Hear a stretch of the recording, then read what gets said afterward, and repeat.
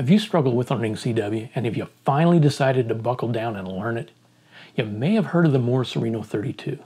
Is this that thing that will finally get that code into your head? Let's find out if this is what you've been looking for to help you along your Morse code journey.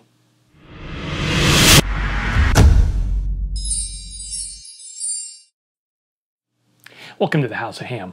I'm Bob, amateur radio call sign WV7W. The Morserino32 is a Morse code training device. But is this the best way to learn CW? I say yes and no. It's a great practice device once you know the characters and have achieved instant character recognition. That being said, I do not think you should use this to initially learn the characters. I feel that you are much better off to use a club or group that can provide you some classes and support.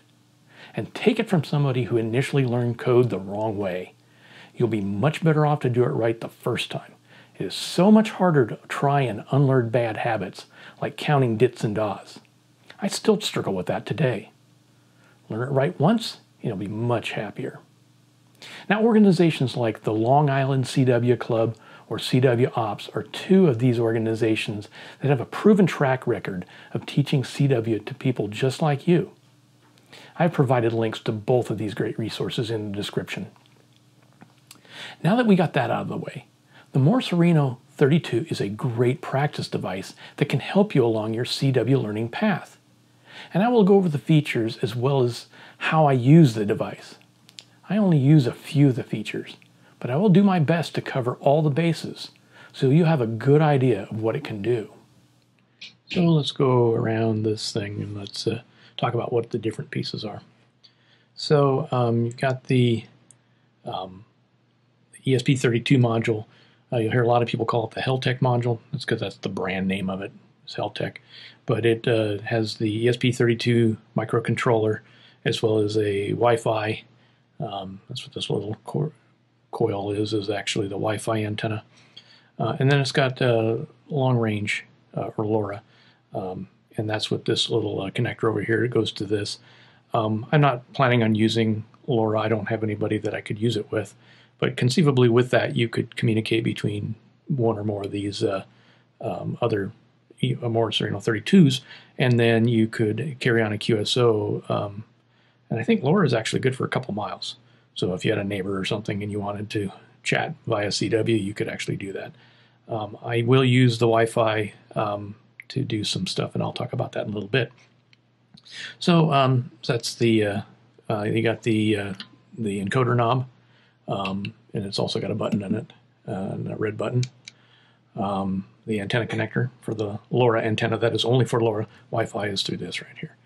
The speaker, and then there's an on-off switch up here, and then there is a volume pot for the headphones. And then there's another volume pot for the input-output volume. And so that's how you can bring audio in to decode.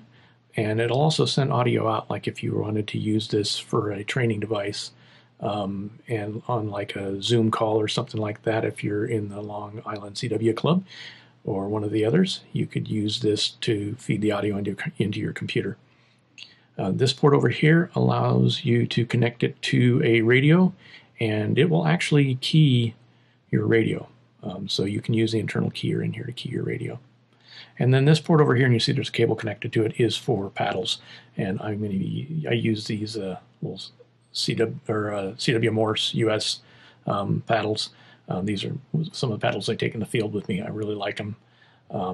And these here are paddles. They're capacitive, touch sensitive, and I find them to be a little bit fidgety. So although I do use them if I just have this, but understand that they don't always work as well as a traditional paddle, and I'll give you a demonstration of that in a minute. So let's go ahead and turn this on. Okay, and so you can come up into the and so the first mode it comes into here is the Echo Trainer. Let's go here to this. We'll start at the beginning. So the CW keyer, and that is just exactly what it says. Is it keys CW, And you can set the speed of the keyer with this knob here.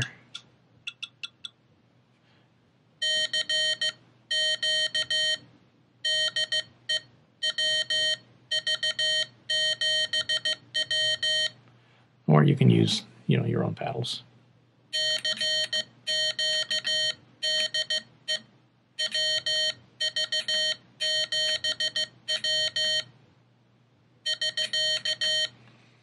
And then it'll display what you're sending up there.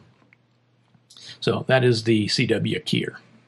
Now to get out of any mode, you just press and hold this, and it'll go up one level.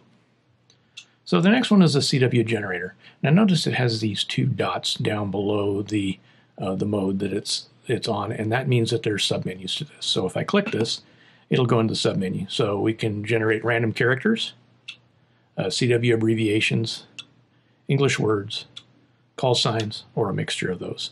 And there's also a file player, and you can actually upload files to this, text files, and it will actually send those. So you could either do a practice file, or if you wanted to listen to the text of a book or something, that's entirely possible. You can do that with this. And then back to random. So when you do this, let's go ahead and go to like English words. It'll send 3 V's and then a KN, or KA, I'm sorry.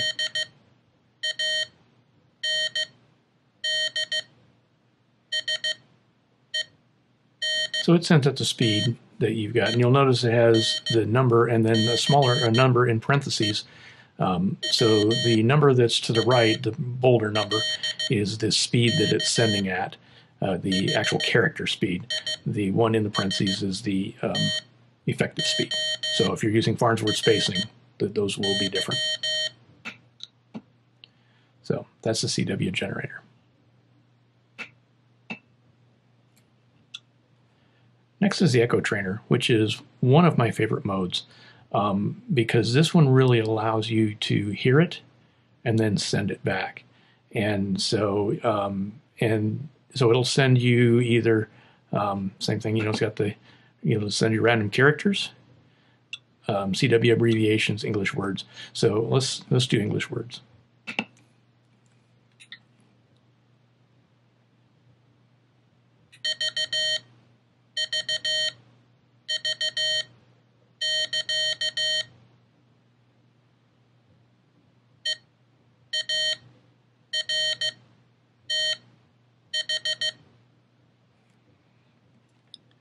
You know what? I didn't even pay attention.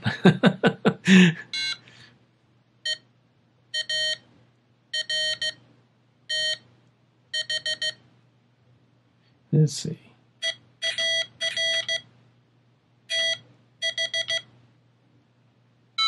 Got it right.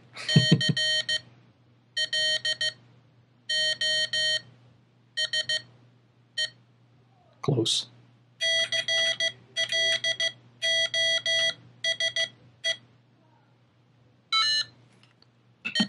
So that is the Echo Trainer. So next we'll go to the Kock Trainer.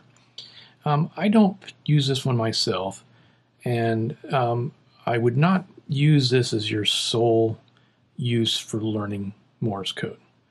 Now, when you can use this, or when you should use this, is if you're doing classes either through Long Island CW Club or CW Ops, and they recommend using it, then I would. But there's, the G4FON software or Learn CW online tool, I think are better options for you to learn the characters than this. Once you learn the characters, there's some things you can do. And that's where the Echo Trainer and things are really good. But as far as actually using this to learn your Morse code, I personally recommend against it. There might be others that tell you to do that, and don't take my word as gospel. But anyhow, so if we go into this, same thing. You can select your lesson. So the lessons, start with particular characters. So if we select lesson, all the way at the top there, but you go down, you can see which letters. So M, K is number 2, R is number 3. Now, once you're working on a particular lesson, particularly if you're doing it in a class format, you can bring it to the whatever lesson you're on, and then it'll play those and you can listen to them. So particularly if you just want to listen to them and get them ingrained in your head, it might not be a bad thing for you. And then to learn a new character, it will basically just play that character.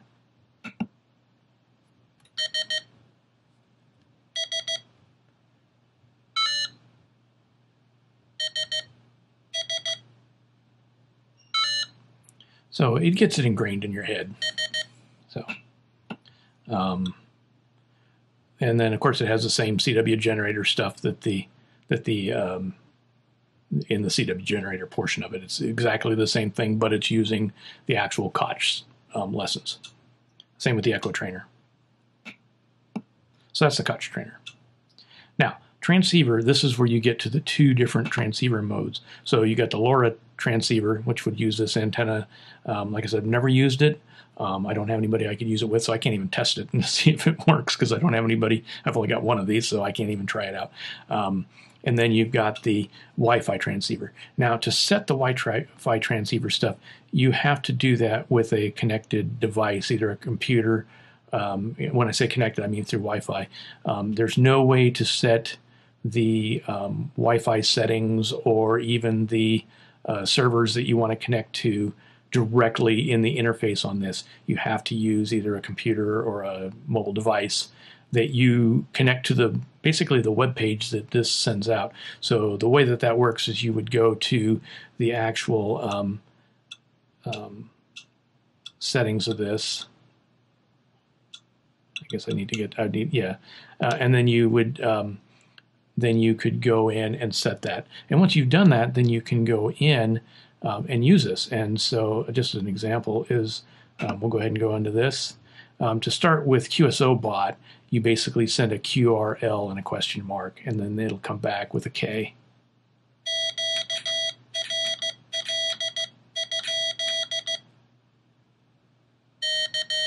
And that means it's connected. And then you can send a CQ.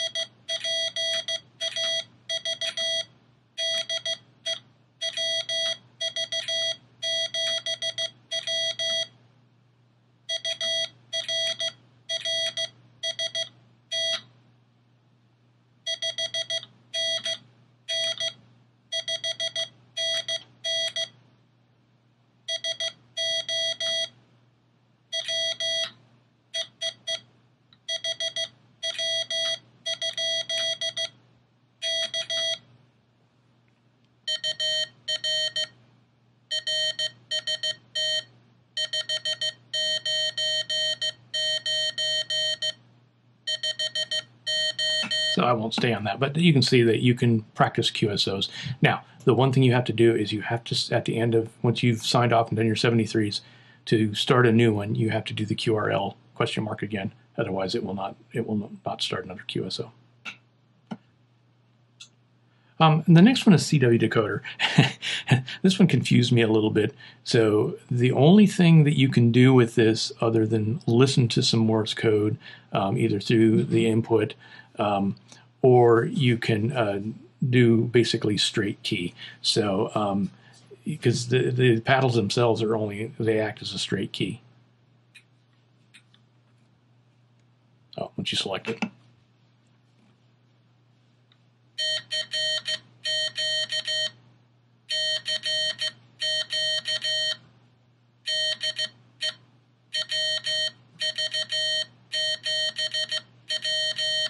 So this is good if you want to practice your straight key capability. And here again, I really like the CW Morse US devices. I've got a regular, J38 straight key, but I really like this one too for portable operations. So.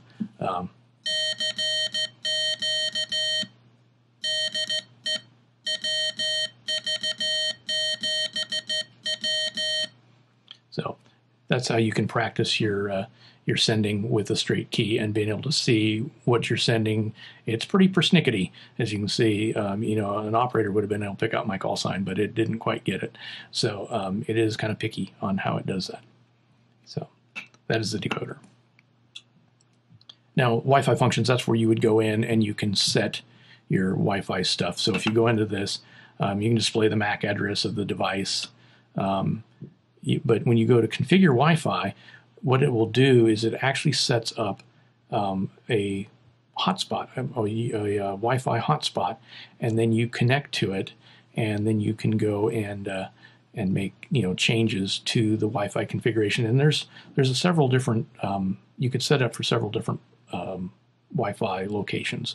So if you wanted to play with it at home and at work, you can actually set up 2 different ones, and then you can select them. You can check your Wi-Fi. So it says it's connected to my Wi-Fi hotspot, and it gives the address it has. And then you can upload files. Like I said, if you want to be able to copy some text in a text file, you can actually bring that in and listen to it. You can update the firmware. So you have to have downloaded the firmware to your computer, and you do it through that as well. And there's instructions online how to do that. And then you can select which Wi-Fi. So if you have multiple Wi-Fis, you can actually use this to select which Wi-Fi hotspot or Wi-Fi connection. I've only got the one right now. So, but if there was others, you could go down and you could select, the others as well. So it looks like there's 3 of them. And back to the display MAC address. And then the last option is to go to sleep. And it basically puts it to sleep. Now, I've got a battery in this, and so I always turn it off because I don't want the battery to drain. This is just a battery I got online, and he has instructions. In the instructions, he has some recommended ones. If I can find it, I will put the link of the one that I got. But it seems to work really good and it lasts a long time, and you can charge the battery with the USB connector on the ESP32 Heltec module. The Morserino32 is a great practice tool, but don't look for it to be your one-stop shop to learning CW. If you're looking for that magic solution to beating the code, this is not it. The truth of the matter is, the only things that will get you there is putting in the time and persistence. Also, as soon as you can do it, get on the air. Nothing beats true on-the-air time, and you can do it much sooner than you think. And this is where a club with good mentors can really help advise you. CW is a lot of fun, and this is a very cool device to use as you're learning it. Thanks for watching. I do appreciate you sticking with me to the end. If you found this video helpful, please hit that like button. And if you want to see more, hit that subscribe button so you know when my next video comes out. Until next time, 73s.